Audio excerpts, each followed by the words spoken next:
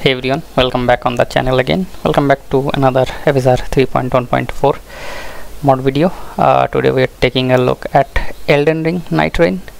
Now this video is going to be a bit different as it includes two separate files, two separate mods. But fear not, I have managed to make a single zip.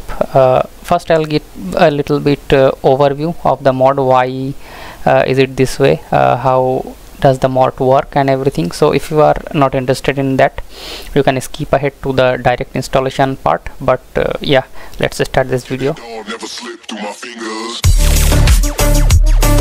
So the Elden Ring does not have any kind of upscaler like DLSS or FSR. So how does the mod work?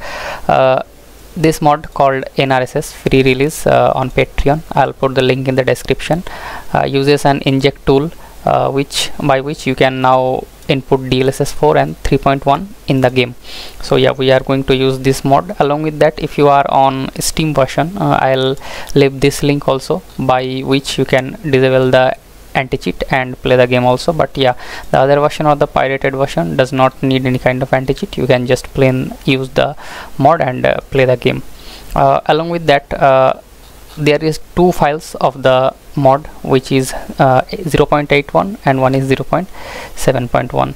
so I have already patched the 0.8.1 in this mod zip, so you don't need to do anything. But in case the game does not work, I will recommend you to use this 7.1.1 zip, this 7.1 zip, by extracting it to desktop and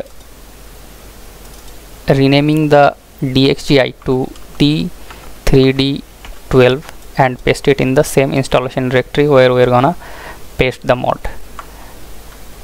But first, there are some things in game settings which you need to set in order to make the mod work, or the frame generation will not work correctly. So first things first, you need to go to setting, then graphics, and from the advanced setting you need to make sure anti-aliasing is set on high quality.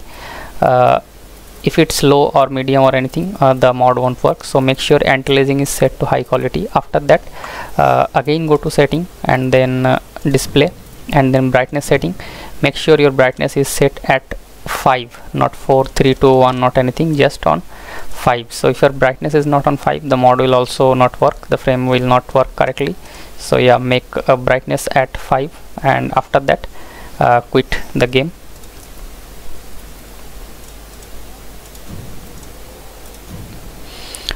And extract this zip, Elden Ring Nightreign FSR 3.1.4.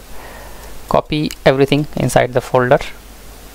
I'm gonna go to the installation directory, Elden Ring Nightreign, then game, where nightreign.exe is located.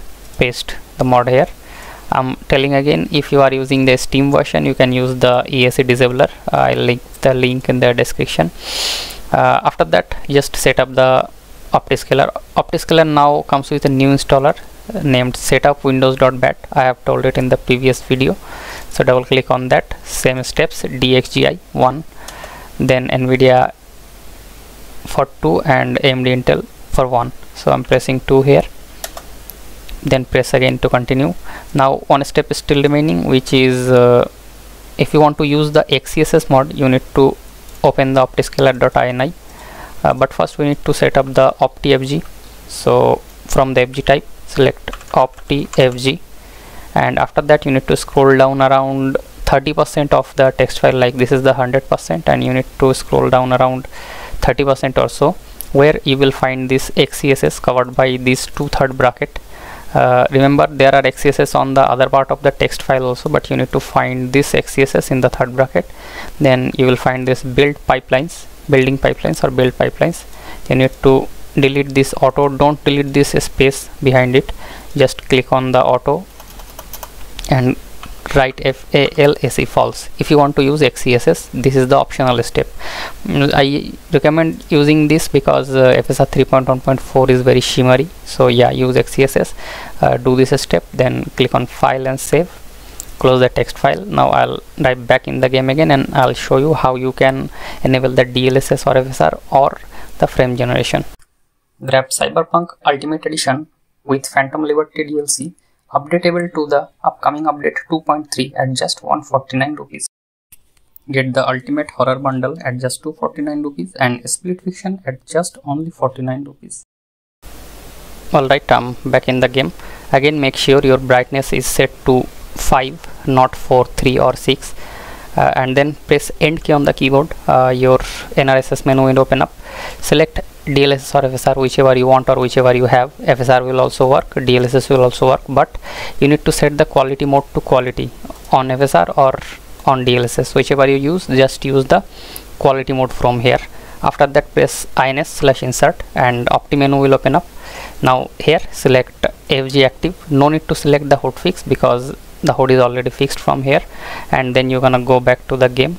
Hide this by pressing end and insert again, and now you will see FPS has boosted to 110. Yeah, from 60 to 109 and 110, and yeah, without recording I was getting locked 120. Now you can check the debug view again. Here's the debug view. Like the right bottom one is with the HUD and the center bottom one is without the HUD. And yeah, you can change to XCSS if you want. If you have done the text file edit correctly, you should be able to use the XCSS also. FSR 3.1.4 is also working. Here you can check. I'll disable the debug view real quick. The video ends here. Now if this mod helps you, consider subscribing to the channel, as I work very hard for this video, and yeah, I keep bringing these mod videos for you. So feel free to comment down below if you are facing any kind of issue, and join Discord for cheap games and everything, and I'll see you guys in the next one.